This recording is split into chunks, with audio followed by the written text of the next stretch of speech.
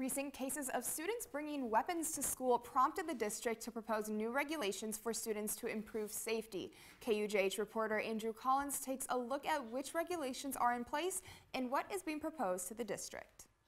On a typical day in Lawrence High School, students probably think about what they're going to do after school.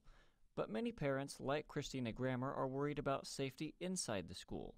I feel like with all the guns being found in the school is really starting to become a problem. I feel like, they definitely need to do some more security measures to keep everybody safe.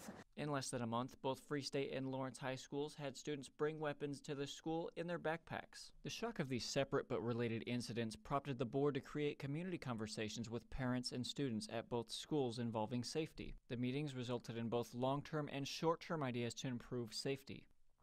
Lawrence Public Schools Executive Director of Communications Julie Boyle says the immediate plans are to build trust between students, parents, and the schools. A lot of the things that we're looking into and we can do immediately are more of adaptive solutions, making sure that there's a caring adult in the life of every student in the school, that they have strong relationships.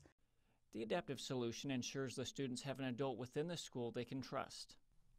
As for the long-term solutions, the board is reaching out to other districts to research effectiveness of metal detectors, clear bags, and student ID cards. In Lawrence, Andrew Collins, KUJH News. The district says they are researching the long-term plan of clear bags and metal detectors for effectiveness, cost appearance, and durability.